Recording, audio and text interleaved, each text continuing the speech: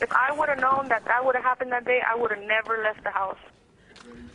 The teenager accused of crashing a car and killing her sister and then live streaming it in the aftermath spoke tonight from the Merced County Jail. In a long letter and later a phone conversation with her sister stationed in Fresno, Obdulia Sanchez explains why she was on social media while she was driving. She also tries to explain why she kept streaming live, even as her sister died from her injuries.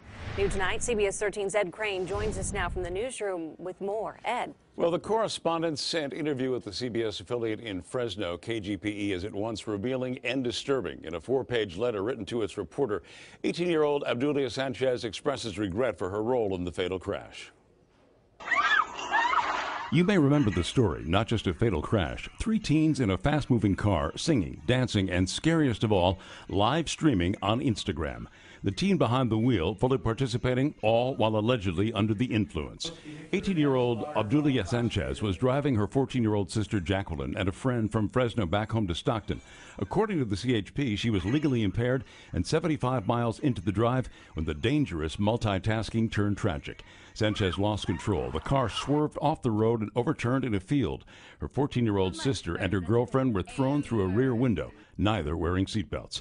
Sanchez attempted to justify why she kept live streaming, capturing the graphic image of her dead sister and injured friend, writing, P.S. Because I knew I had more than 5,000 followers, I knew it was the only way my sister would get a decent burial. I would never expose my sister like that. I anticipated the public would donate money because my family isn't rich. Self-serving as that might sound, the young woman's court-appointed attorney says the family has raised $12,000 since that deadly crash last month. In a phone interview, the teen facing DUI and manslaughter charges claims driving while streaming was nothing new. We do it all the time. We do it all the time. Like, trust me, like, it's like a reflex.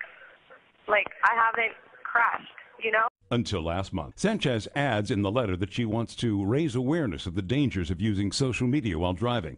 She wants to honor her sister with a statue in a Stockton park and perhaps a song in her memory, and wants to open a boxing gym with her dad.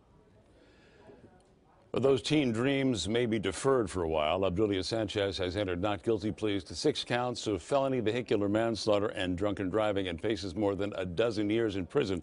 If convicted on all counts, her next court appearance will come Friday morning. Boy, how troubling. I mean, to hear her say we do it all the time. It really is. Deeply Honestly. troubling. Wow. All right, Ed, thanks very much. A trial date has been